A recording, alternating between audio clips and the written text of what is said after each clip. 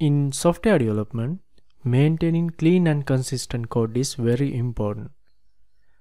But ensuring code quality and consistency in a project, especially when the teams grow, can be quite challenging. That's where Prettier comes in. Prettier is a code formatter platform that automatically formats your code. So today I'm going to show you how to install and configure Prettier in your NodeJS project written with TypeScript. Alright, so let's get started.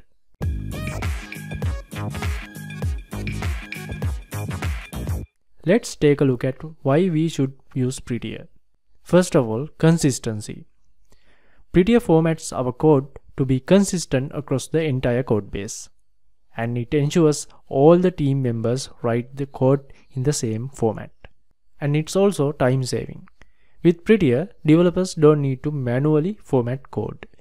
So no need to take meetings to discuss code reviews about code formatting. And it also improves the code readability. Prettier improves code readability because consistently formatted code is easier to read and understand. And it also reduces errors. When manually formatting, it can introduce errors. For example, when collaborating on code with multiple team members, so it can be confusing. So using Prettier makes it more accurate. Alright, so that's some benefits of using Prettier. So let's dive into our project and start configuring Prettier. Here I have a simple Node.js project written with TypeScript. First of all, I'm going to open up the terminal and I'm going to install Prettier. NPM install, and I'm going to install this as a dev dependency. So --save -dev, and I'm going to use this --save -exact option as well, because someone is going to work on this project in the future.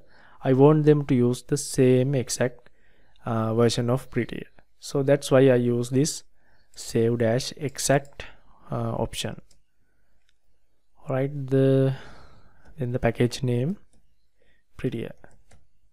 Alright, hit enter, and this will install Prettier package on your Node.js project. Alright, so the installation is complete. Let's try running some commands on our project. First of all, let's open up some file in our project, and let's try running this command npx prettier and check then the file path. In this case, let me copy the relative path and hit enter, and it will show you what are the formatting errors on this file. So as you can see, this is giving me some warnings about the code style in this file. It says some code style issues found in this file, run Prettier to fix. Alright, so let me clear this. So let's run Prettier. Instead of this check command, check option, I'm going to add this write option, and let's hit enter and let's see what happens. As you can see, this file was a little bit modified. It wrote this file again with the correct formatting. If I press undo, as you can see, the indentation and some other stuff is a little bit different. So as you can see, the file is now modified according to the correct formatting by Prettier. So this way you can format your code as the correct formatting and consistency. Anyway, you might be thinking, how can you run this command on the entire project and correct the formatting when writing code in real time? Because it's not possible to run this command on each and every file of the project, right? Because there can be hundreds of files in the project. So there must be an easier way for this, right? Yes, there is. Almost every IDEs or code editors now has this feature of running this when a file is modified. So in this case we are using VS Code. So let me close this and let me open up extensions. In this search bar, search for Prettier. It gives me some plugins, and make sure to install the official one developed by Prettier. So I have already installed it and enabled it. Make sure you install it and enable it and restart the IDE. Alright, so I have Prettier in place in my VS Code. Now let's open up the settings section. Let me just close this, and in the settings section again search for Prettier.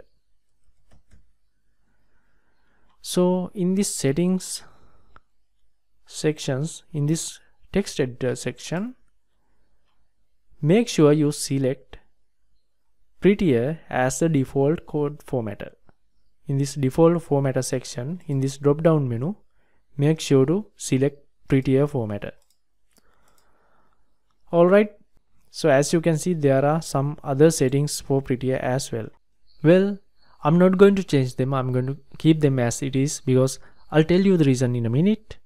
And before closing this, I'm going to search for another settings. It's called format on save. So what this does is it automatically formats the file when you are saving it. So make sure you tick this option as well. So it's already on my VS Code. So I'm going to close this. So now when you are saving your file, it automatically formats your code. Let me open up one of my files. Let's make some changes to this file. Let's make it ugly, and when I hit save, it automatically formats it.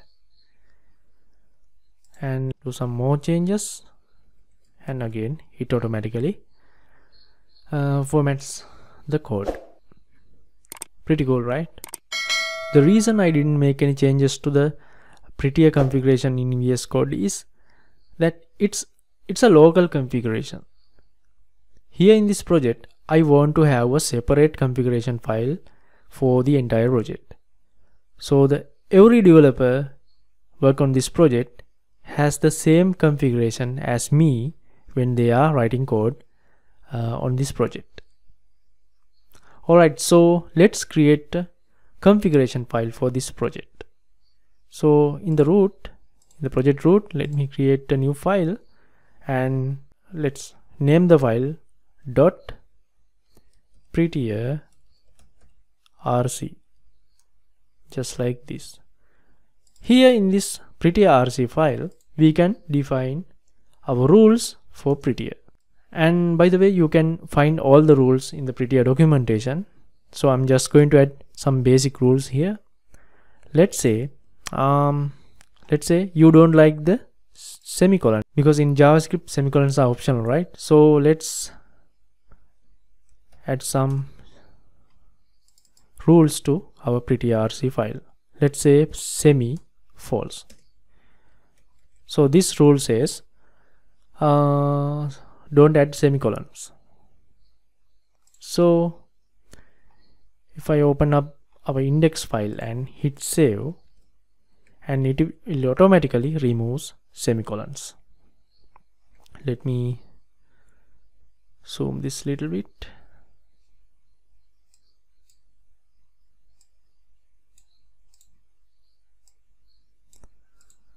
So let's change it back to true, and now let's save this, and it will automatically add semicolons back. And let's add some other rules as well. Let's say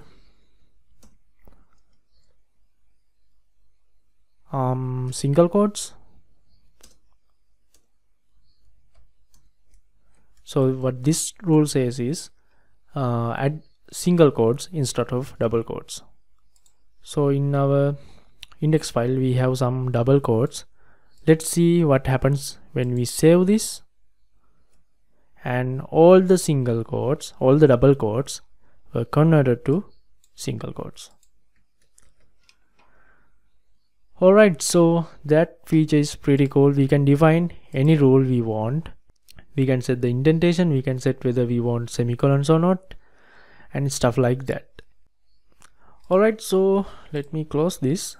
And what if we don't want some files to be formatted?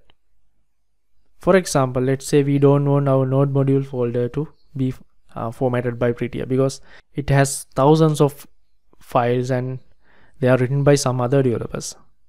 It's not our business to change them.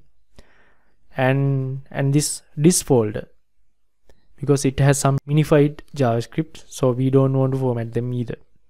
So how we can tell Prettier that we don't want these files to be formatted?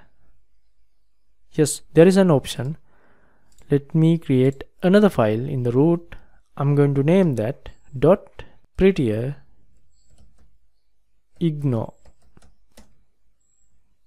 Just like git ignore, we can write down all the files and folders that we don't want Prettier to format.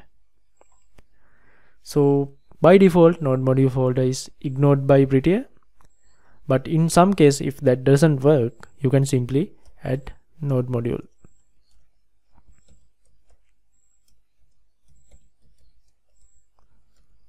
Just like this.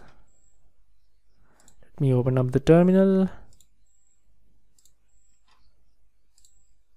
Let me close these older ones, and let's run